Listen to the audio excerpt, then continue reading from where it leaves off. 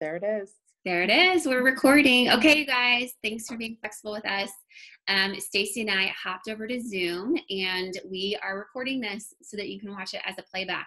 And so we will try to figure out tech for next week. Next week, Amy Jones of Morton is going to jump on and join us. And so a little bit of background, especially if you're brand new, this is kind of a renewed format for our team. I used to do these just kind of once in a while, where I would grab a teammate and have her come on Facebook Live with me or on Zoom with me, and we would talk through just some things that she's experiencing in her business. And it's just a good opportunity for you guys to hear from people that aren't just me. But I want to start doing it more formally. And so I'm not going to promise that we're going to do it every Tuesday night, but my goal is to do this on most Tuesday nights. Again, just to give you guys something else to hear, other people to learn from as you continue your work as an ambassador. So this is Stacey. Stacey has been an ambassador since September of last fall. That's right. Okay. Yeah, end of September. Awesome. So one of the reasons I asked Stacey to jump on with us tonight is because Stacey's had a pretty darn incredible 2019 so far. And so I wanted you guys all just to kind of get to know her. And behind the scenes, Stacey's like, I don't have anything magical to say. And I'm like, yep, that's kind of the point. Like, it's just, but she has something valuable to say. And so you guys have probably heard me say before that our work as an ambassador and like direct sales in general, it's simple work. Like, it's a simple formula, but that doesn't mean it's easy. And so I hope our conversation tonight is an encouragement to you. I'll try to keep an eye on the clock. That way we don't talk for too terribly long. I'm thinking, 10, 15 minutes. We'll just kind of see how the conversation goes. So Stacey, we talked about you joining last fall. Right. But would you give everybody just kind of an idea? I know the answer to this, but how you found out about Noonday, but secondly, what your why was for joining Noonday. And I guess I'm going to ask you a third question of that is maybe tell us a little bit about what your life looks like outside of Noonday and kind of just what you have going on in your life. So kind of pick any of those. And if I need to kind of repeat the question. Okay. Okay. So I joined in September. And it was a slow start. And then I really actually kind of kicked off my business in February of this year. So I was going to an event it was a charitable event, and I needed a feathered earring to wear. This is like the real story. I didn't know this. Yes, this is the real, like, why. So not the one you have on, but the one from a couple seasons ago, the one that's very similar to the pink earring we have now, the pink feather, but it was royal blue. Yes. And like a gray. That was the feathered fringe cobalt. Yes, the cobalt. Yes. So I was going to a charitable event, and it was a country western theme, and I needed a big statement earring. So I was looking online, and I stumbled across those earrings. And so I purchased them and like a wrap bracelet or something. And it came to my house, and I loved it. And I thought, this is good. And I wore them, and lots of people commented on them, and it felt comfortable in them. And then I work for a big organization, and I'm always like looking for some kind of accessory to wear to kind of make the outfit something new. So I online shopping again, and I thought, okay, I'll go back to Noonday and I'll look again to see if there's an accessory or something. And so I bought a couple other things that came to my house really quickly, and, I liked them again. And so from that, it just kind of became something that I then made an effort to kind of go online and figure out, like, what is this and what does it stand for and what does it mean? And then I went to an IF conference a couple years ago now, and it was really outside my comfort zone to do something like that. That's not generally, I went by myself, that kind of thing. But that was the very first time that I had seen a table. So I had seen Jessica at this table, and I got to see the whole collection kind of all at once. So then, I asked her a couple questions. You had on an earring that I immediately went home and bought that earring right away. I just knew the quality of the product, and I knew that I had worked in retail a long, long, long time ago. I have a career, lots of career changes or whatnot, but I've done customer service, and I've done selling and that kind of thing. And it's creative, and just the way that you kind of run your business. And I'd always kind of thought about potentially selling something like this. So I just thought a lot about it for almost a year, I would say, about should I do this? Should I not do this? And it just so happened that with my career, I work, like I said, for a large organization. It was just in a spot where there was kind of you have peaks and valleys in your career all the time. And this was just kind of a valley for me. And I was looking for something that was creative, and it just was the right time. And so I think I reached out to you and, just asked some questions and then took the leap. Yeah, you did. That's the full story. And I remember meeting Stacey at that if, but this is a good lesson to just like always be open to, you don't know who's approaching you at an event that is then going to continue to think about, like, should I be an ambassador? Is this something, is there a spot for me? That sort of thing. And so I did remember meeting you, and I remember faces before I remember names. And so I think you emailed me or messaged me or something, and I didn't remember your name. I didn't that didn't stand out as from if, but then as soon as I saw your face, I'm like, I know exactly who that is. So, well, you gave me a book. I remember I took a book and a lookbook. A lookbook, and I know how now, like, you know what I mean? Like if you're at an event, you're sort of like, what is she taking that for? Is she really going to purchase something with that? But it's that kind of like, is she serious? Is she not serious? But I looked at the book, but then I finally tore off the page that had your information on it, and I kept it in my planner, and I just, every so often I would turn to that page and like see it. And then, a few days later I would see it, or a week later I would see it. So it was kind of always there and always in the back of my mind. But again, it was like, I don't need another job. I don't need, you know what I mean? I'm really, really busy, those kinds of things. So it just really had to be the right time. I think for anybody, it just has to be kind of that sweet spot time. Yeah. So Stacey started in September when we did our first, I think, rustic leather tote join promotion, right? Yes. And so then you got your bag, and Stacey says, I started real slow. And while she started slower than what her spring has looked like, you were still pretty consistent at hitting like $1,000 a month or so. I did. Remember, right? I did. Which the great thing about that is I always say that that's like a great baseline goal for everybody, because you're at least earning something. You're earning $200 to $300, kind of depending on where you're at. You're getting some product credit. And then you actually went to Shine in January as well. Did. And it wasn't until we got to Shine that Stacey told me she hadn't officially launched her business yet. I had not. Like, you had shows and you were doing things and we were connecting, but you're like, I haven't actually like really launched my show. No. And then came home and did that right away. I did. I just was having a little bit, I was excited about the product, and I knew I bought the big collection when you first started, you know what I mean, to start, because I felt like I knew I would wear all of the things, and I knew that I personally was an investment for me and what I wear to work and those kinds of things. So that I was excited about, but I just really couldn't figure out the right words to, approach someone. I just really didn't feel like I had the tools. And again, I had done sales before, so I am a kind of person that kind of needs to know kind of from top to bottom the background, or I don't necessarily, even today, I don't have any idea what the names of a lot of the products are, but I hold that book in my hands and someone says, what is the price of this? And I said, let me look that up for you. And then I explain how the back of the book works with the necklaces and, the bracelets, and then the earrings and the alphabetical order and the countries that they come from, so that kind of stuff I'm totally okay with, but I just didn't really know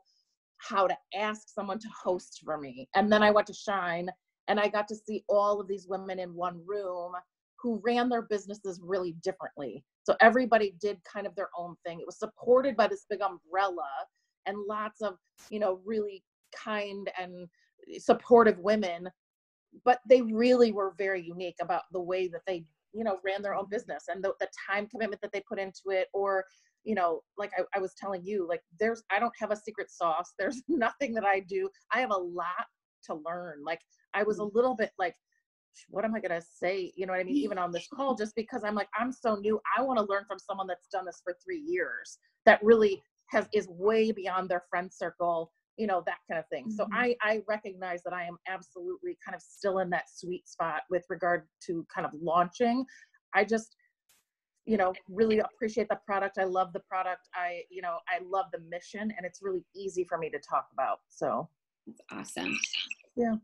I'm kind of going off. I know I sent you some Sure. crazy questions, but I know that you can handle it.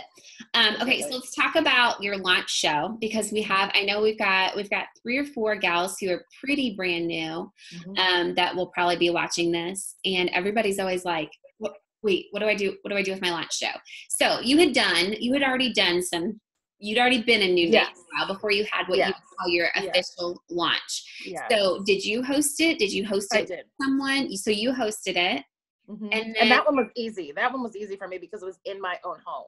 I did the snacks, I did the drinks, I picked the time frame, that kind of thing. And I knew people would come to my house. They were excited for me. You know what I mean? When I put the ask out there, I had lots and lots of friends and whatnot and neighbors and things that came in. They were very supportive. So and then even in my own home asking, can you host, or would you love to host, and talking about the mission. And when they were all in awe of seeing all the product, I had so much of it, at one time. That part was easy. Beyond that though, then you're packing it up in your car and you're driving it somewhere and you're wondering how long is it going to take me to set it up. And once you kind of get that first one under your belt too, it's really not that bad. It's you know what I mean? It's like a couple hours goes really quickly.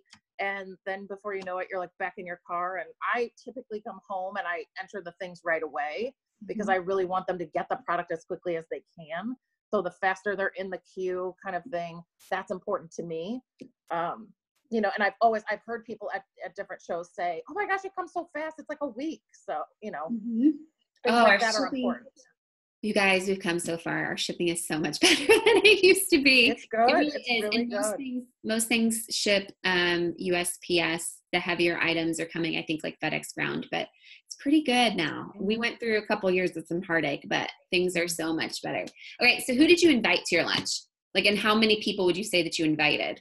Oh, I invited lots. And lots. Well over 100 probably. Okay. And so I'm assuming probably from different circles. Yes, people from work, neighbors. I had, people that brought friends. I had a girl that I grew up with, and we used to go take dance classes together when I was 5 years old. She came, her mom came. I had people coming from 30 miles away.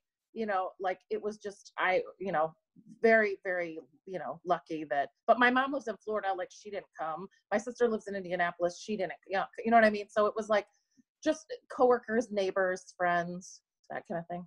And so then were you able to book quite a few shows off your launch? Because I know, I kind of have the insider info where I know a little bit about I can see everybody's sales. I can't, I can't dig in, but I can see how things are going. And then just talking to you, I know that you have just had a ton of trunk shows, probably specifically February and March. Right.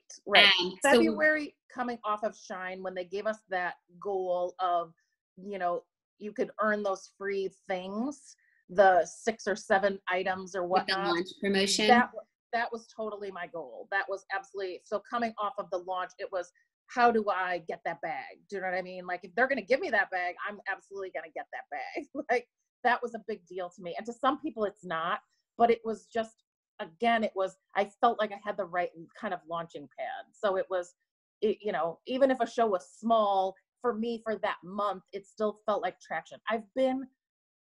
My day job is very stressful. And so this is just also, I have a lot of fun doing this, but it's also, I am really kind to myself when I'm doing it. I don't have all the answers, and I made a huge mistake the other day. I added something up, and I'm good at math, but I added something up, and it was I wrote it down on the paper and I gave it to this woman, and then I came home and added it again. And I was like, I'm $12 off. I'm like, that is not a rounding error. That's bad. You know what I mean? So I had to call her, and I was talking and telling someone something about a product, and just, multitasking. So I owned it. At my very last trunk show I just did, a woman, which I did not know this, because the trunk show was on the 1st of the month, they were eligible for the February and what was it? The 1st of April. They were window. Yeah, they were eligible for the March. She just happened to want the 50% off item from March and April. She wrote down. And so I obviously she had written me a check though. So I had to write her a check. She didn't have, PayPal and whatnot, and mail that back to her. You know what I mean? So like little stumbling blocks all the way, but it's totally good. Everybody's receptive. Everybody's kind. I wrote her a big, handwritten thank you note and stuck a check in there, and, she was happy. I So. love that. I love the point to remember to just be kind to ourselves. I often try to say, and I'm somebody, if you don't know me well, I actually am somebody that is prone to anxiety. And a lot of people don't know that. Once they hang out with me for a little bit, they get it a little bit more. But I'm somebody who could potentially roll a situation over in my head over and over again. And especially when I first started 5 years ago, and then just feel terrible. And it got to a point where I had to remember that I'm human. I'm going to make mistakes. It's okay for people to see me make mistakes, because there's really no value in them thinking that I'm doing this perfectly, especially if maybe they have an interest in doing this job too. Mm-hmm. Like if they see me make tiny mistakes, that's actually good. And yeah, I mean, just like an abundance of grace. I also like to say that 95% of the time, you're still going to be the expert in the room on Noonday. Oh, for sure. And on fair trade. And so where you might feel like you're falling short, people are just still turning to you, expecting they're going to take home 2 or 3 pieces of information that they remember. They're not going to write down everything you say and examine all of your processes and then look at it critically when you get home. So awesome. Okay. So now that you've gotten through your super busy February and March, like going forward, like, do you have specific goals that are just in your head? And again, you work full time. Mm-hmm. Do you have like a specific, if you're a goal oriented person, like I would love to do X number of trunk shows a month. Like that's a good, healthy place for me. Or I want to, like Noonday has these incentives for trips and recognition. Like, is any of that part of your goals? But like, when you think of this year moving forward, now that you're through launch, what do you kind of want it to look like for you? I think definitely qualifying for a trip. I think, because of what I've had so far, the first couple months, has done really well. And I will say a couple of those shows were pretty big, and those people have already reached back out to me to say, I want to do it. As soon as that fall line hits, I want to do this again. So, so really, really kind people that, love the product, love the product. So, I kind of am learning that it will be peaks and valleys. I took a hard look at I'm a numbers person, and I took a hard look at even when you roll out, like, what March looks like for your whole team, this Noonday team, and what April looks like. And, and there's a valley, the May, June, July kind of, and then it spikes again with obviously the next launch and things. So I would assume that my business will most likely do something like that. For this month, I can tell you I've had, I don't know if you can see that or not. Okay. Nope. I'm getting other texts from work. So this month I've done one trunk show that's been really big, and I have kind of a vendor event at the end of the month, and that's it for me. And that's not at all like what February or March was like, but I also made it a goal for myself to take some time this month to like dig into some of the emails that come at us and the online learning that we have. And like, do I have a packet now that I kind of have some traction? If somebody did approach me and wanted to come on board, like, would I know what to say? So do I have like something in my fingertips that I could potentially feel good about handing that person? So for me, all of that takes time too. Yeah. And it's a full-time job.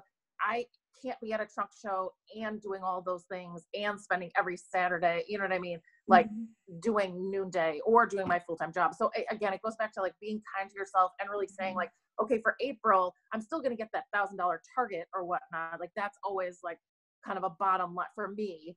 I would want to work towards that, because honestly, and maybe this is crazy, but I feel like if they're going to give you $50 again for, you know what I mean, to purchase the new items for that next, then I want to challenge myself to see if I can get there. Yeah. So if anybody's brand new and just doesn't have that fresh off of your mind, that $1,000 is such an important sales marker for consistency each month, because that's when everybody, whether you're a runway ambassador or you're out of runway, that's when you get the free product. So if you sell $980, no free product. And so I'm Right. like you, I kind of, which, yes, have the 1,000 base for Right. sure. And then Right. just like be willing to be kind to yourself and let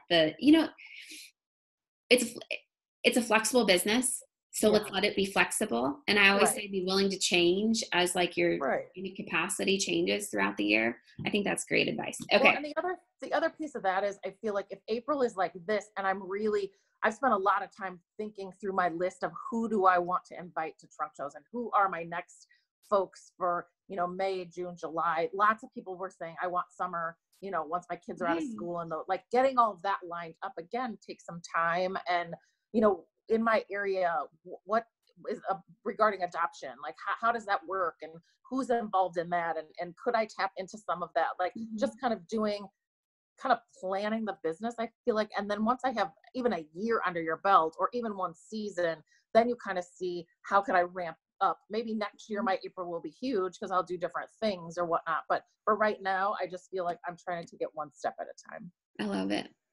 I love it. Do you feel like you have, with any of your hostesses that you've had, because you did do a whole bunch of shows right away that's at the beginning of this year, or when you are thinking about those gals that are going to host with you in like this summer that you were just talking about, do you feel like you have stepped into your next circle yet, or do you feel like you're you have? Okay, let's talk a little bit about that for you. Like, was that something that you intentionally were like, I got to get out of my first circle quick, or did it just happen for you based on who was coming to trunk show? It's sort of kind of a little bit of both, I guess. It was, I had a lot of really eager friends that wanted to say yes right away. And they wanted to, coming out of that February, the launch kind of at my house, lots of my even high school friends and whatnot showed up, and they said, absolutely. And it was boom the next month, because I wasn't letting them say no because I want, or whatever, I was getting that bag. And truly knowing that, coming out of Shine and knowing that those were the 7 or 8 things, I didn't purchase those things with the money that I had earned from the fall. So I knew I needed, I specifically bought other things.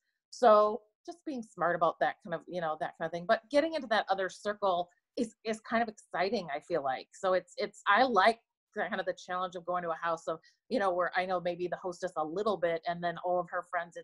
To me, that's brand new territory, and that makes me a little bit outside. You're outside of your comfort zone, but I feel like I'm almost more free to ask, can you host, those kinds of things, because I really know in your core group of friends, you really know who's going to want to either come on board or host or those kinds of things, and who doesn't maybe have the capacity to do that. So I always say when you get into that second circle, or third circle or whatever, like when you start to be able to look at a trunk show and say, I met Stacey at Aaron's show, and I met Aaron at Amy's show, and I met Amy at Emily's show, and Emily was at my launch. It gets so fun because you just get to do your job.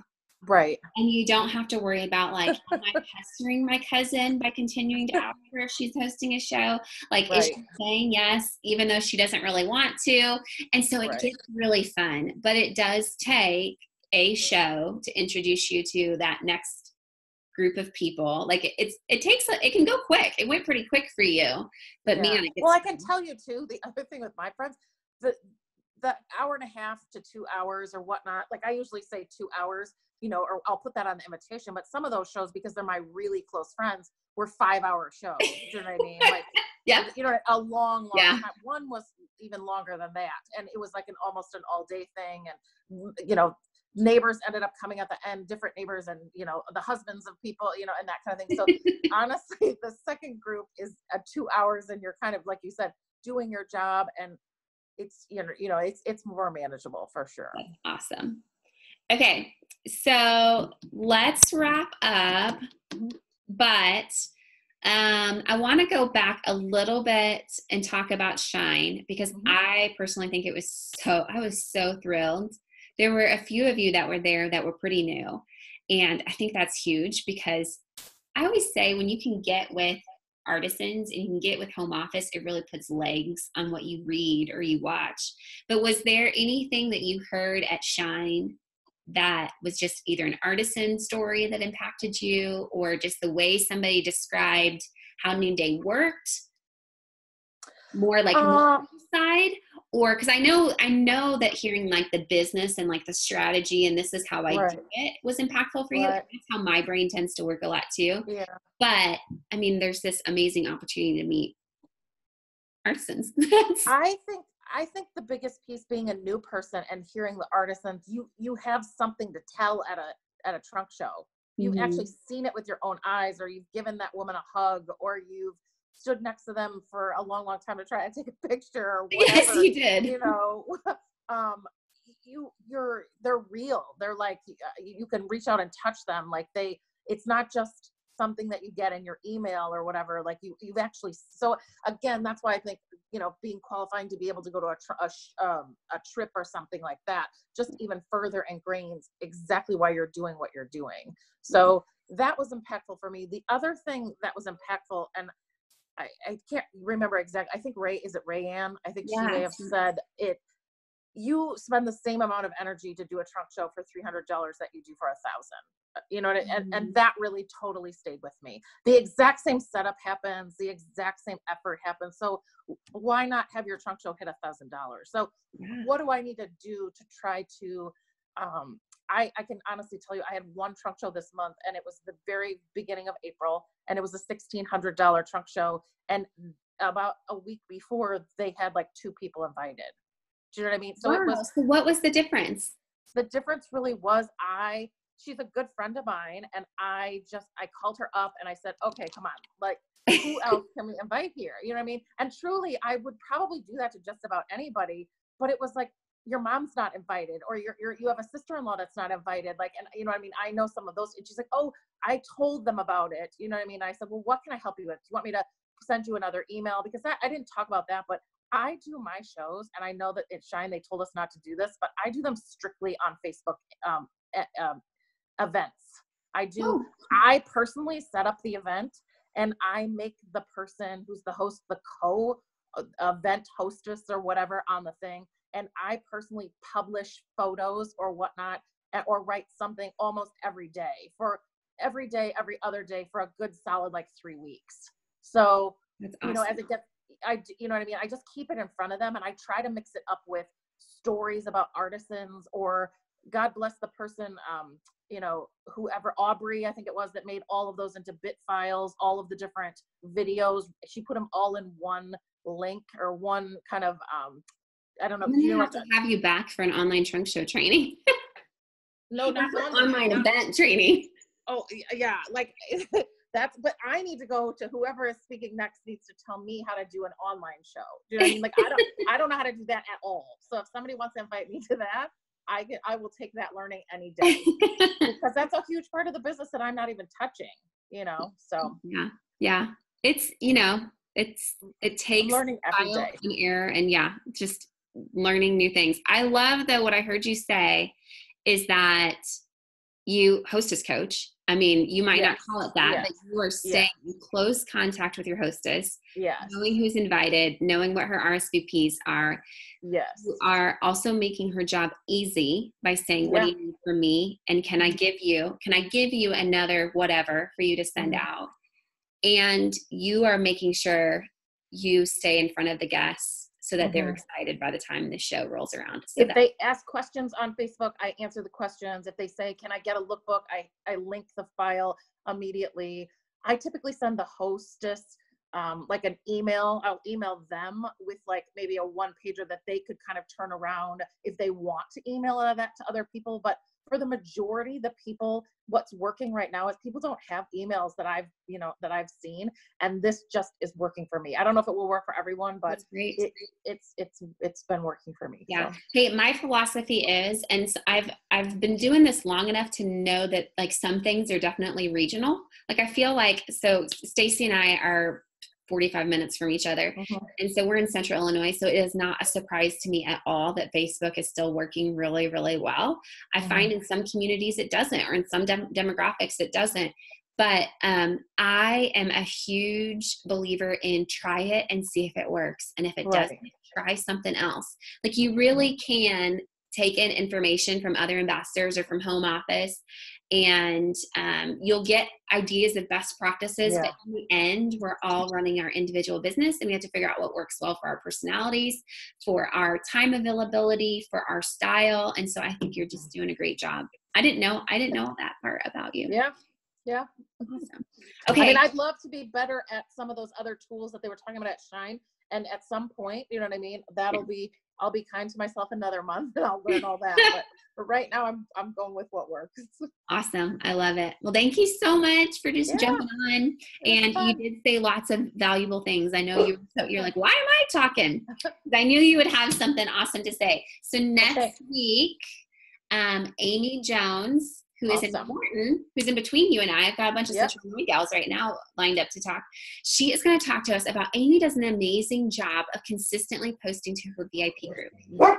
Style photos. That would be my dogs. That's okay. Instagram, she does a great job. So Amy's going to kind of just talk through her process and how she like manages that next week. So I'll let you go. Wait, I want to see the dog.